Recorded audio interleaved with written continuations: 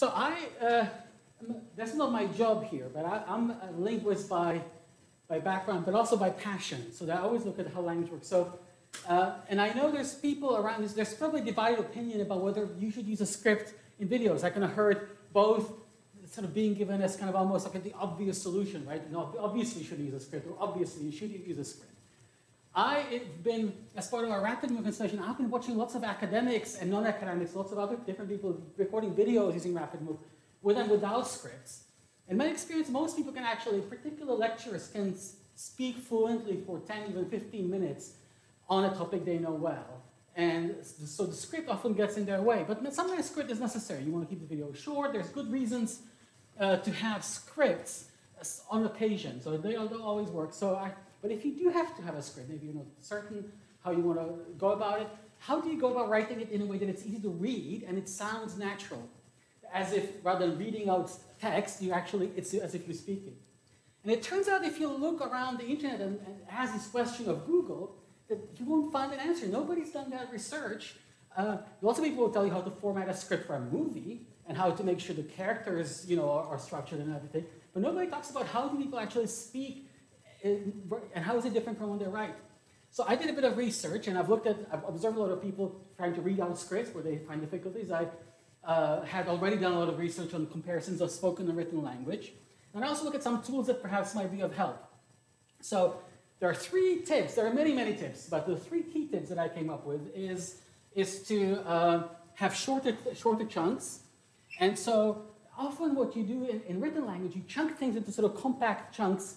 So for example, something like business process improvement approaches. And that's really hard to read. It sounds very formal. So you want to insert some sort of verb in there, something like approaches that can be used to improve business processes, right? So you want to have something that just sounds like something you would say.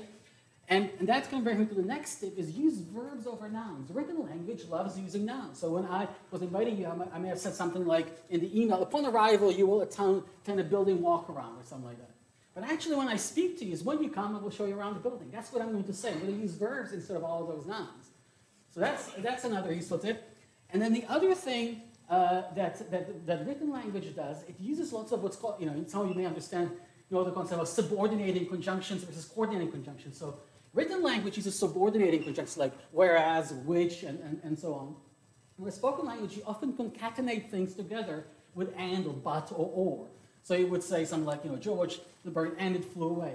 So it often, but the problem is when you write it down, it looks very inartful. It looks like childlike language. So people are afraid to write like that.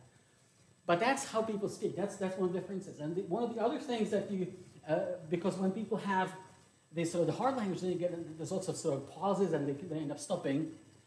And so that's so those are the key 3 tips that I would give to people. There's other 2 tips that are not on here, and which is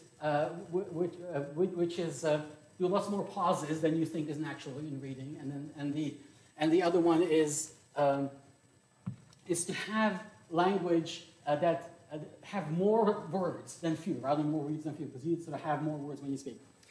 Now, there are some tools that can help you. So instead of writing your script, you can do voice dictation. Office now has dictation. Office Dictate or Google Voice Typing is really good. You can do it on your phone. PowerPoint, you can dictate your notes into PowerPoint now in the latest version of Office 365. But a much better tool is to, so this is what it looks like. This is what I was doing when I was testing this out. But a much better tool is to use YouTube, and you can record yourself first, and then upload the video onto YouTube, and then get a transcript, download the transcript, and that transcript will then help you. You can use it as a script and read it out, and it will be much more like what you would actually say. But there's now even a better tool for this, because YouTube formats it as captions, but there's a service called Otter, which uses the Google speech recognition engine, so it's the same quality, but it will just give you a really nice text. So I highly recommend trying that. There's many more sort of language. I'm going to be doing more research on this, but this is just like some of the first observations. And so I did not manage to be on time, but we got close.